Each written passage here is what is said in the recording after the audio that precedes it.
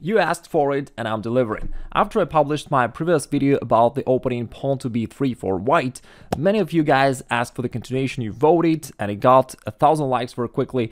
There you go with the continuation, how you can apply the same opening weapon for black. And Grandmaster Igor Smirnov, let's go ahead and get started. Therefore, if white goes for pawn to e4, well, you may play b6 against d4 as well, but against e4 it works even a bit better. Therefore, let's focus on that. It's called an Owen's defense. And the first good news here is that your opponents most likely are completely unfamiliar with this opening. They just think that it's something wrong or weird, even though there is nothing particularly wrong with this move. Yes, it's not the mainstream move, but you're not sacrificing anything, you're not weakening your position, so it's not all that bad. And it has a lot of interesting ideas and strategic ideas that I'm going to share with you today. Now, they're likely to play pawn d4 here to occupy the center, and you play pawn to b7 after that, to put pressure onto this pawn on e4, and this idea remains to be the key idea throughout this entire opening in various different lines, therefore it's definitely worth noticing. Now white needs to protect the pawn, so they play something like knight to c3.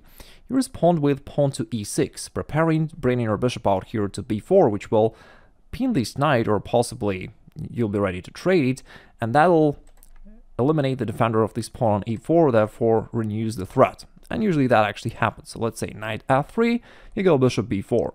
Now the knight is pinned, it can't move, therefore bishop takes e4 is a threat. Many of your opponents will overlook it. Those who don't will play bishop d3, most likely.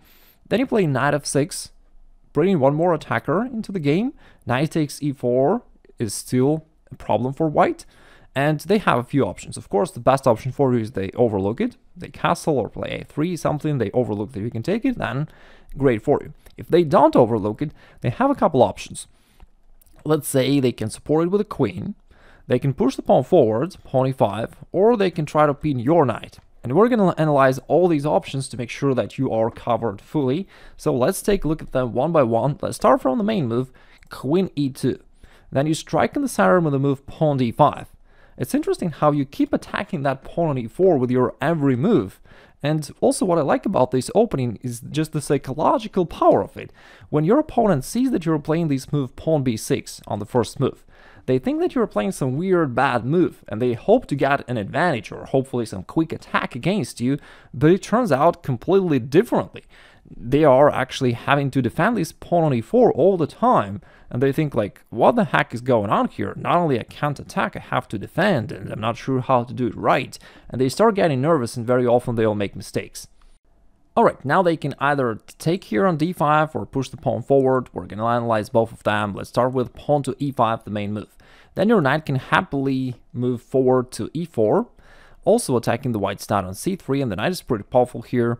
By the way, white never really wants to trade it with their own bishop, because after that you certainly recapture with a pawn, and then a couple of good things happen. You attack the knight, your queen opens up here, starts putting pressure on the d4 pawn, and actually it's going to be taken on the next move because the knight has to go away. The bishop gets more open space here, and all in all the changes that happened in the position are favorable for black, and that is why white never wants to do that. Instead, they'll probably play here bishop to d2 to support their knight. And then you can go ahead and take it with the bishop. You can start with the bishop take because your knight on e4 is very strong. So you can first take with the bishop and then decide later whether or not you want to trade off this knight from e4. Because it's, again, it's strong and you may just decide to keep it there. Alright. Now, it can take either with a pawn or with a bishop. If they take with a bishop, there is a funny line that can easily happen in your game. It's knight takes, pawn takes, you play c5, pretending like you're playing kind of French defense, something similar, but after white castles, all of a sudden there is c4. Winning this bishop on d3 is trapped, there's no way to go, and you're just winning right away. So that's a pretty funny line. Let's go back a few moves and see if there's something better that white can do here. When you just took on c3, white could also recapture with a pawn, and then you just still play pawn to c5, putting pressure onto the white center. Now let's say white castles, and you do the same. And after that, if you overall look at the position, you can notice that black has this strong knight on e4 for you, puts pressure here to the bishop and to the pawn. You're also ready to put more pressure into the white center, potentially by playing, let's say, knight to c6. Or in some variations, you may prepare and play bishop a6 to trade off your bad bishop, because you have these pawns on white color and white color bishop, therefore potentially you want to trade it off. So that's also an idea.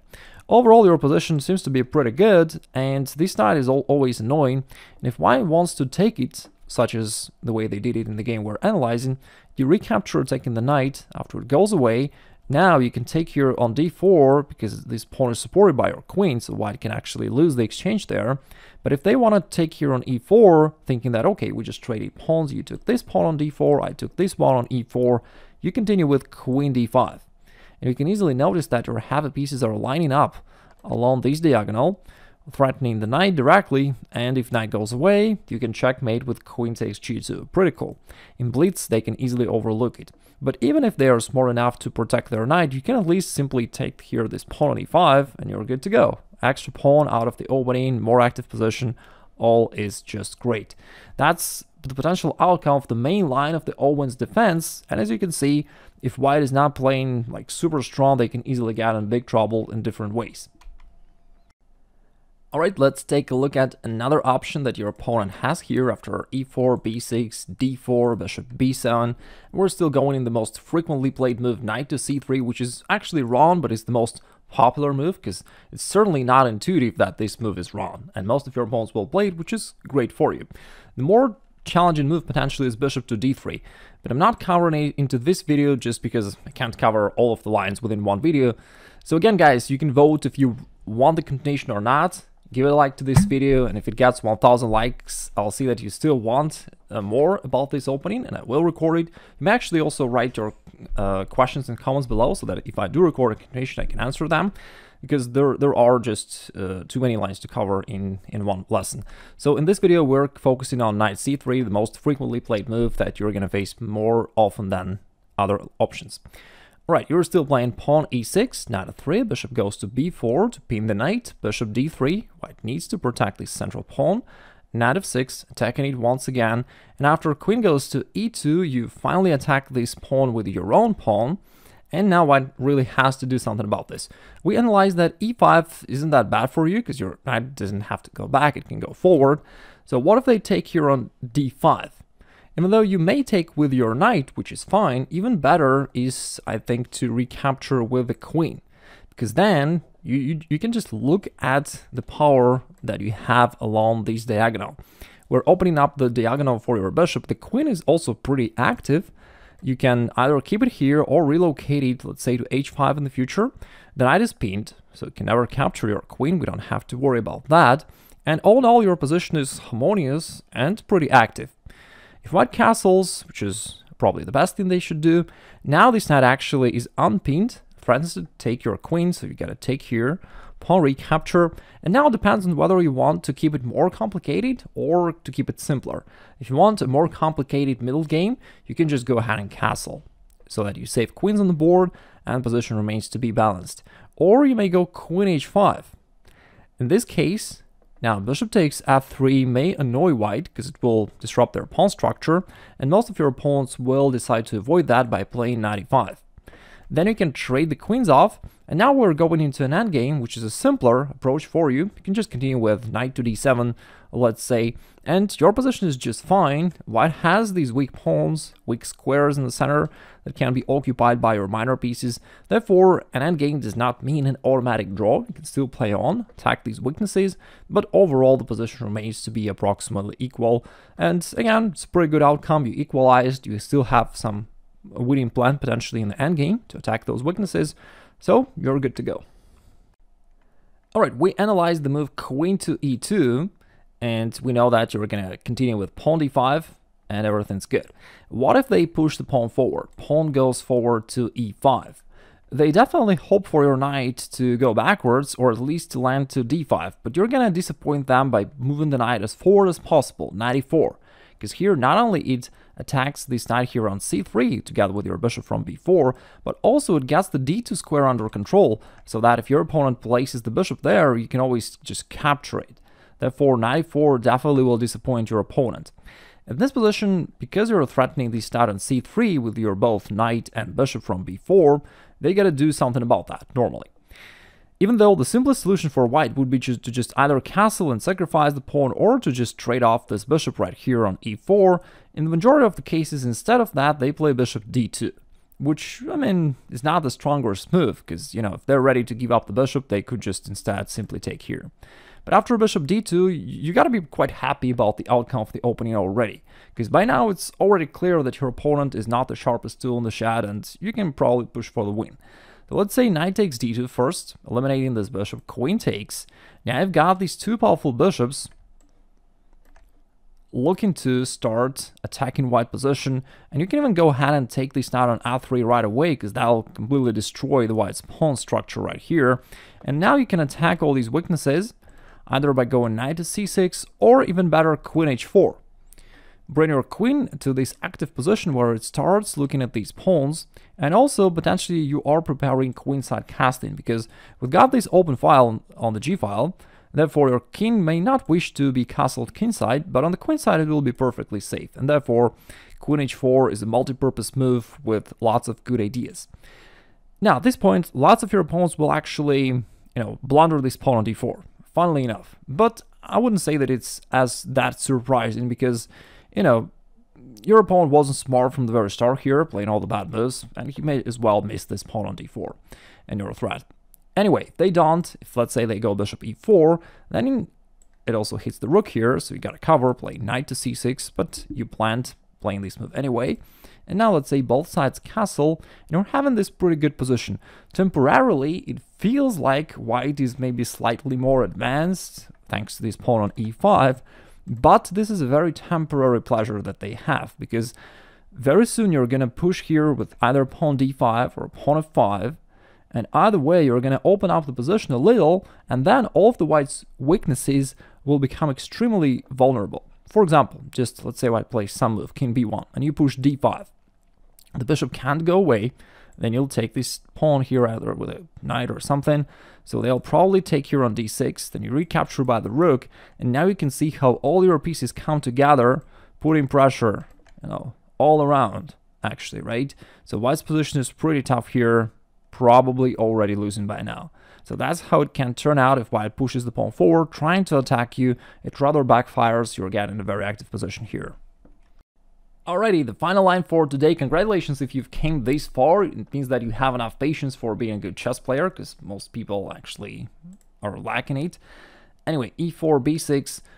On a side note, if you haven't watched my video about the first move pawn b3 for white, I would definitely recommend that you check this out, because this is exactly the same opening played with reverse colors, and of course many ideas are just the same or they complement each other.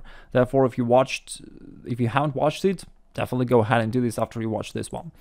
Now e4, b6, d4, bishop b7, still going over the main line, pawn e6, bishop b4 attacking this pawn, knight f6 attacking the pawn on e4 once again. We analyze that e5 does not drive the knight forward, it's gonna go back. Queen e2 is okay, but then you strike in the center with pawn d5 and you're still having a very strong active game. What if they go bishop g5, saying like, okay, you pinned my knight, let me pin yours. In this case, you could very easily neutralize this by playing the most obvious move, perhaps pawn h6, just driving this bishop away. And while it can theoretically go back, in reality it cannot really, because then you just play pawn g5, neutralize the pin completely, and then just win this pawn on e4. Again, one of the lines many of your opponents will overlook. That's certainly great, you're winning a pawn for nothing and getting an active position. Therefore, coming a couple moves back, the better option for white would be to go ahead and take this knight on f6, which is great for you, because winning your opponent's bishop for your knight is always, or almost always, a favorable exchange. Now, queen comes out, also puts some pressure now, maybe onto this pawn along this line, so it's pretty good. Now white will probably castle, because they need to castle anyway, and also this will unpin this knight from c3, and therefore it's a good time to actually take it and corrupt the white's pawn structure. After that, since you've traded off your dark squared bishop, it's wise to put your pawns or black squares, pawn d6, and potentially even pawn e5 in the future, because this way you are letting your light squared bishop to be active, and you're making sure that an opponent's light squared bishop is dull. They here go rook e1, and in fact it doesn't do much, but they play it. Then you just castle, and now there could be a couple possible scenarios. They may either push e5 themselves or not. If not, let's say they play some move, you can push there yourself and completely lock the situation, which is so advantageous for you, where the bishop on d3 is a dull pawn, right? Again, doesn't do anything. Your bishop on b7 very active, puts pressure here. Also, your pawn always has problems with these weak pawns. Even a2 pawn is potentially weak. Even d4 pawn is under some pressure, right? So that's a long-term problem for white. And white doesn't have any active plan whatsoever. So that's pretty cool. If they instead try saying, okay, let me attack, woohoo, I'm going e5. You don't have to do anything really about this. Well, man, pretty much any response is good enough, but you can just go back simply, queen e7, without doing anything. On the next move, you can play knight to d7. And the point is, white does not have any active plan at all, anyway, right? You're controlling anything. Your bishop here is doing a great job controlling this long diagonal. And white always has problems with all of these weak pawns. They all are kind of weak to some extent, or they will easily become weak after some potential exchanges in the center. And therefore, you're going to keep attacking these pawns, and white is going to keep struggling finding any reasonable plan of actions afterwards. Therefore, it's also a pretty cool line where white seemingly tried playing normal moves, active moves, but somehow at the end of the day, they came out with a worse position. Right, I made my best in putting as much knowledge into this single lesson as I could. If you want the continuation about this b6 opening series or b3 opening series, give a like to this video, and as soon as it gets 1000 likes, I will record a continuation. Also, you may wish to check out my free masterclass, the best way to improve at chess instantly by clicking the link on the screen. Best of luck in your chess battles. It was Grandmaster Igor Smirnov. Ciao.